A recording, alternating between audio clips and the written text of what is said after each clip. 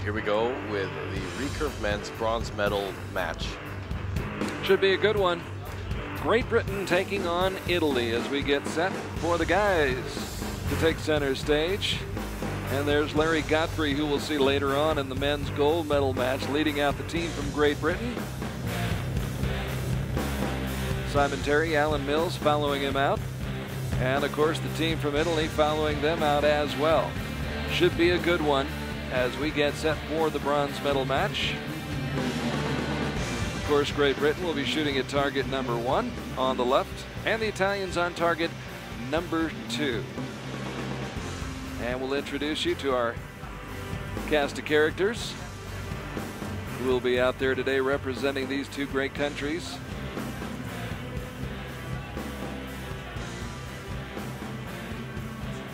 From left to right, you have Mr. Mills in the center. Wills, excuse me. And in the center is Simon Terry, and on the right is Larry Godfrey. And these three have already qualified for the Olympics, and they'll be competing in about a month back home in London at Lord Crickett's, which I understand has been sold out already. 63,000 tickets have already sold. That's what I've heard, but tickets have gone on sale again, so maybe they made more room. But here we have Team Italy, who's got a very, very strong team. Michel Frangilli, Marco Gagliazzo, and Mauro Nespoli. The Italians defeating Russia, then beating Mexico in the quarterfinals before dropping a 2-point decision to India in the semifinals. Great Britain was 10 better than Germany, 8 better than Australia in the quarterfinals, and wound up losing to the United States in the semifinals by 8 points. So that is the path both of these teams have taken to get to this bronze medal match in Ogden, Utah, stage 3 of the Archery World Cup. She will be going from London to Japan. Right now, the Silver Fox on the line. So Simon Terry, one of the veterans on the Great British team, starting off this round with a 10. 38 years old. When he was 18 years old, won 2 bronze medals at the Olympic Games, then went on about a 10-year hiatus, but has come back and come back strong. Yeah, he definitely has, and he's definitely one person to watch out for on the field of play. Alan Wills now, the youngest of this trio, 31 years old. And he's a very proficient field shooter, and that's done inside the forest. It's not on a big open field like what we have here. And Larry Godfrey, who was 4th at the Athens Games in 2004. Nice shot, Lark. Great shooting by Great Britain to get started. Good, fellas. Nice shooting. 10, 9, and 9, 28 points on the first 3 shots. When you look at the combined age of these 3 archers, it's almost a century's worth of experience. In fact, I think it's over a century. Mauro Nespoli, the European record holder, shooting the highest bow weight on the field for the recurve archers. I believe it's about 57 or 58 pounds. And I mean, some people were confused and wondering if he really meant 48, if there was a language barrier, and he says, no, 58. And then you have to ask him to write it down on a piece of paper just to really verify, and he writes a 5 and an 8. And the average weight of a recurve man's bow is at 50 pounds. So when you imagine how much faster his arrows are going compared to everybody else's, it should give him an advantage. Does give him the advantage, but he's got to have the strength to do that. Exactly. And that is not to be underestimated as Italy comes out firing strong. 3 straight 9s, they trail by 1. And now we're back to Simon Terry, the former Olympian, who won a team gold medal in Antalya last month with these 2 mates.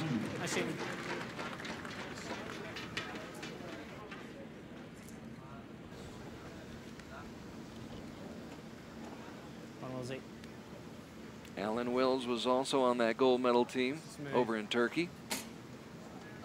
Nice shot, Will. 10 points. Nice shooting, very strong shooting. I was actually shooting with these men on the practice range this morning. 26 seconds. And I mean, 59, 58, 57 was their average score on each end. So they're really, really strong, and they're really getting together as a team.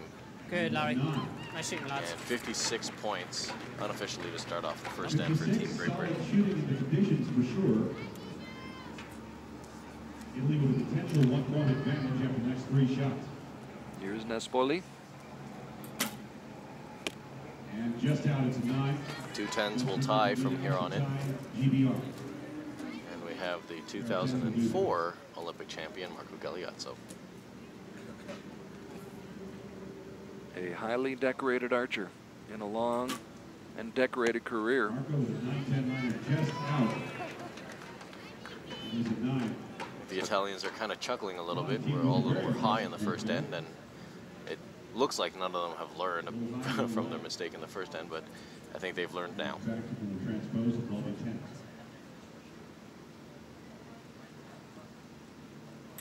And Gilly, That's a 7. 7 points. Can't see it on our screen. And he looks as confused as we are, but there it is, out at 3 o'clock. You could see him looking back and almost as though he was saying, "Are you kidding me?" Exactly.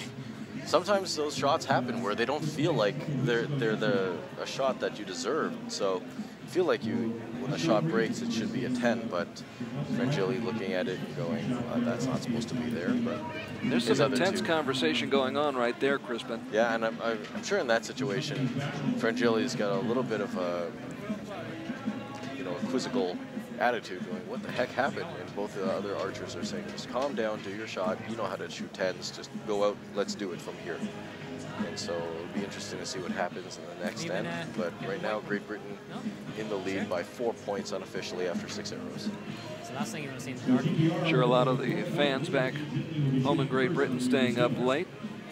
Almost 11 o'clock, I believe, in England right now, but staying up to watch Larry Godfrey, Simon Terry, and Alan Wills. We're glad to have them with us here on Archery.tv.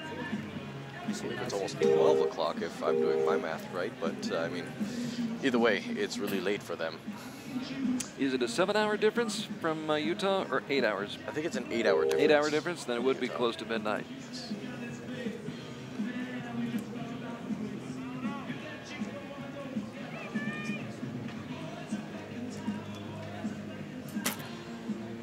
Bravo. 10 So it was points a, for Mauro Nespoli. 4-point lead for Great Britain as this end starts, but Nespoli with a great shot to get them started. Now Galeazzo,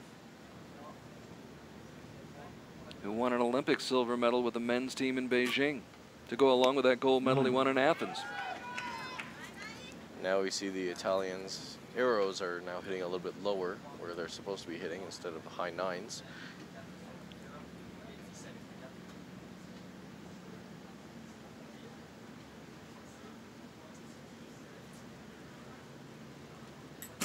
A little bit of a long shot, 9 points just out left. So a lot better than the 7 that he cut earlier today. Possible 6-point lead for GBR in the next 3 shots. Simon Terry Nice shot, Si. with a 9.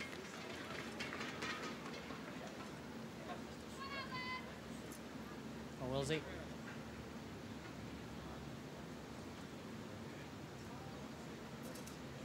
Nice and smooth.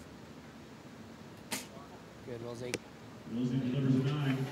I wonder what he was saying right after that shot. You don't usually see archers talk just after the string is let go, but it seems to work for him.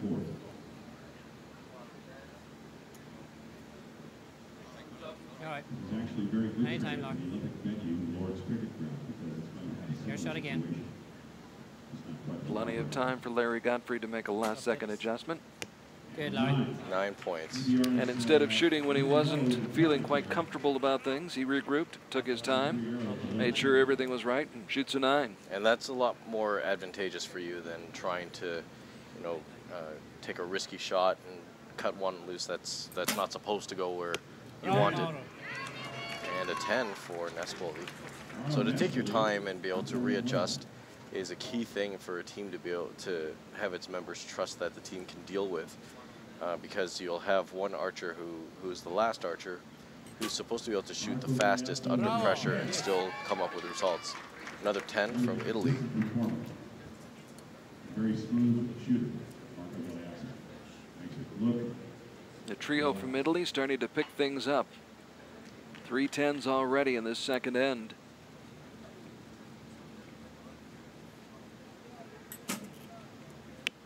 But an 8. 8. So Frangilli going, I don't know what's going on. I don't know why I keep shooting arrows out to the right. But it's definitely not something that he wants to keep doing. He had shot a 7 on the final arrow of the first end, and now shoots an 8 on the final arrow of the second end for Italy. That's an 8 for Great Britain from Simon Terry. Which takes a little bit of the sting out of the shot by Frangilli. See what Alan Mills has in mind. Wills, excuse me. He shoots an X. I mean, 22 seconds, can't get any better than that. 17. And an 8 will maintain the lead.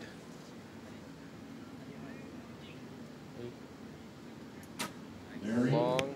10 points. Nice shooting, fellas. So Shot steady. from Larry Godfrey. Boy, he was rock solid.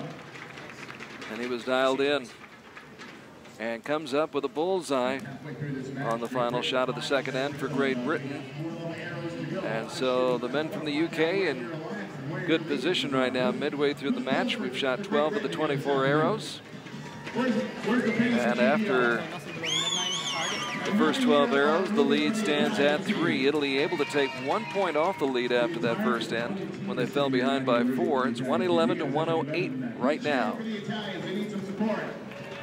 If you're just joining us, along with Crispin Duenas from Canada, Olympic archer, and I'm glad to be able to say that. Congratulations. Thank you. It's going to be my second Olympics, and I'm really excited to go. You're pumped up, aren't you? Yes, I am. You'll be in London shooting in the Olympic Games. Hopefully not commentating. No, we would much rather see you out there. No offense. I would rather be out on the field right now as well. But glad to have Crispin with us here on archery.tv, and glad to have you with us wherever you are, whether it's morning, afternoon, or evening, or the middle of the night. So Italy shoots first in the second half of this bronze medal fight.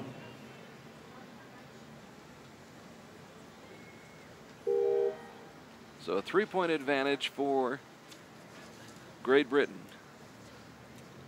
These two teams have met 6 times head-to-head, and they have split those 6 matches with each team winning 3 times.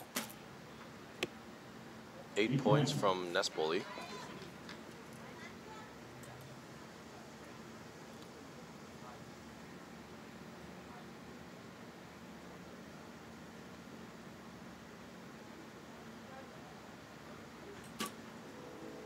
Oh, 10 points from the Olympic champion in 2004. So Galeazzo keeping Italy's hopes alive. Now Frangilli, who is ranked 47th in the world, was #1 back in 2005, and has been competing for a long time, since 1999, here on the international stage. And he's still out to the right. But in the 9 ring. But in the 9 ring, so a little bit better than the 8 and the 7, but again, probably still moving his sight to the right. Simon Terry with an 8. Out to the right. Again, I think the wind might be picking up on the field of play. And it looks like the flags are actually blowing left, which for archers, for a right arrow in a left wind could just mean that they're pushing their bow over into the wind. And not some nice words coming out of his mouth on that shot, but I still went into the 9. I couldn't tell if it was a look of surprise or dismay once he released that arrow. I'm not sure what he was trying to do with that one, but it still went near the middle. So the southpaw, Larry Godfrey with a 10 again. Good shot. Showing his teammates how to do it. It's a great way for him to warm up for his gold medal match coming up later today against Luis Alvarez. 8 points. Now he's off to the left with both of his arrows, so I'm wondering if he wants to make a little bit of a sight change. Galeazzo had a bullseye on his last shot. Needs to match that here if he can. Comes up with a 9, though. Good consistency from Marco Galeazzo. And a quick shot, too. He doesn't use up a lot of the time on the clock, so he's So now Frangili, who won a mixed team bronze medal here in Ogden 2 years ago. maximum time there. Finished 9th at the games in Sydney in 2000, but he's out there in the 8 ring, still in the 8 ring, but high into the right. Off to the right, yeah. I'm wondering what's really going on here and why Frangili is shooting out to the right. And I don't think it might be any equipment problems or anything. It might just be the wind on the field. And another right, 8 from Simon Terry. So now the breeze is pushing the arrows to the right. And it's a game of adjustments. It's got to be something going on the field. These guys are very good shooters, and for them to be shooting out that far is very odd. Yeah, just out again, mate. And a 9 just out of the 10 ring. 27 seconds, Laura. GBR 5 on this shot. Lots of time for Larry Godfrey, 23 seconds. Your shot. Smooth. And with the Longines clock winding down, Larry Godfrey Trust it. Commit. He's held this shot for 10 seconds. Long shot, Yes. 10 points. paid off. He knew what he was doing. Sometimes archers just need to wait for the perfect time, and I mean, sometimes you're holding your pin in the middle of the target, the wind blows you over, and you go, don't let it go, don't let it go, don't let it go, and then it comes back to the middle and say, okay, this is something I can work with, and then get blown over again, and so you hold on to the shot, and then you get blown back into the middle. So, I mean, it's sometimes a tough call on when you really want to let that shot go, but obviously he picked the right time and paid off. As with all sports and any discipline, it's much, much more difficult, and there's much more that goes into it. You see somebody swing a golf club, and he's swinging a golf club. Well, there's a lot of technique. Same applies here in this sport.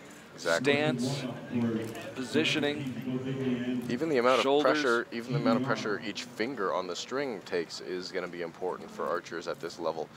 And right now, believe it or not, these archers aren't thinking about that. A lot of them are just running in something like something akin to autopilot, where they just pick up their bow, put the arrow into the bow, put their fingers around the string, and shoot the arrow.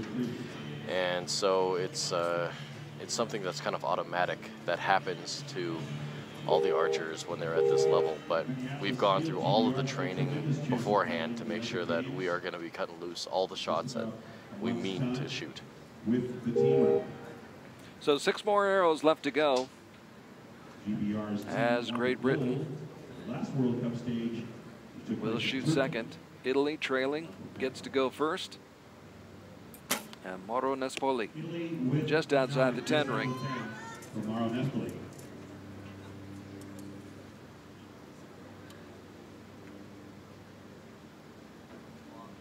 Galeazzo ranked #1 in the world back in 2006. Still in the top 25. 10-9 liner. That's a 9 just out of the 10 ring by about a millimeter. They're probably going to be marking it down as 9 asterisks.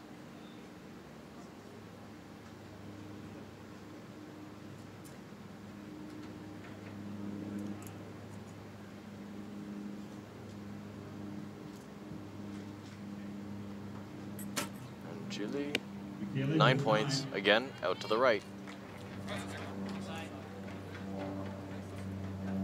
So 3 9s for Team Italy, which came in trailing by 5 points.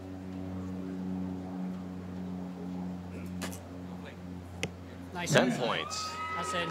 Simon Terry not about to falter, not in this situation.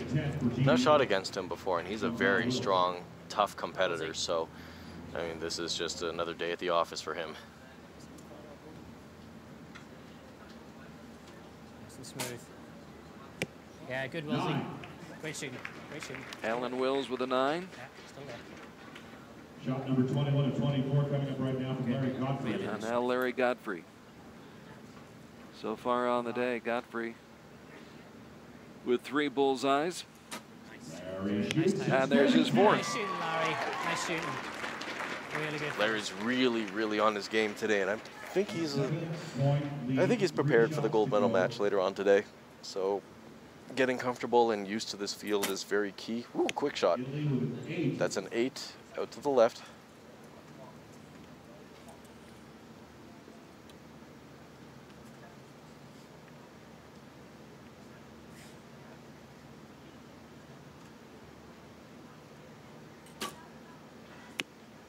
9 points. Great group, just wrong spot. Final arrow, Brindley. Another inch in a different direction, it's a different story. A couple more millimeters and it would be a different story, but still, the arrows are shot, they're counted now, and 11 seconds left for Frangilli.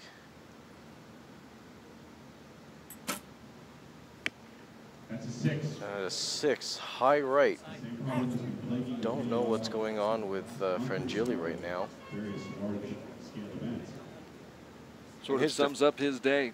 In his defense, there's been a lot of shooting going on this week, and I mean, Yeah, nice shooting, Simon. nice axe from Simon Terry. There's been a lot of shooting going on this week, and I mean, it is not only physically tiring, but mentally tiring for each archer. So Frangilli just might be experiencing some of that right now. And A little bit of fatigue. yeah. Yeah.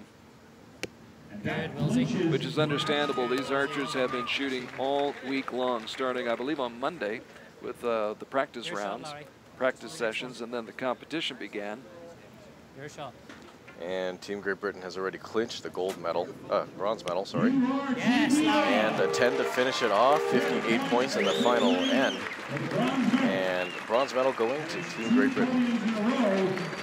So Larry Gottfried makes it official, and he picks up his first medal of the day. He will win another medal later on today. We're just not sure which color it will be. He's in the gold medal match later today against Luis Alvarez. But that's a great way for him to get out here and get a feel for things and get a feel for the wind, the conditions. And Larry Godfrey, along with Alan Wills and Simon Terry, pick up the bronze medal for Great Britain. Their next stop is London, Lord's Cricket, excuse me. We still have a gold medal matchup in men's And there they pose for the photographs when we come that capture the moment here in Ogden, Utah. So a bronze medal for Great Britain as they cap off a good week, a week in which they were able to defeat Germany, Australia, lost to the United States, but bounced back in the bronze medal match and come up with the victory, 223 to 210, a convincing victory for Great Britain by 13 points over the team from